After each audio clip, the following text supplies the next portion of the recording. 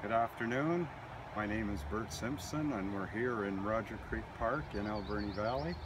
I grew up very close to here and my grandparents lived only a half a block away. So we spent many days in this park playing, picnicking. We had a great time here and lots of fond memories. Just down the creek was a really good swimming hole for kids, and there was a better one up the creek for the bigger kids.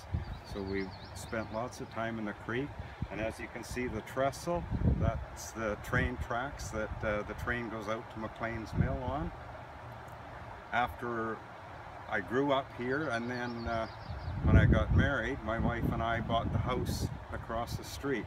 So our children got to grow up here too, and many fond memories.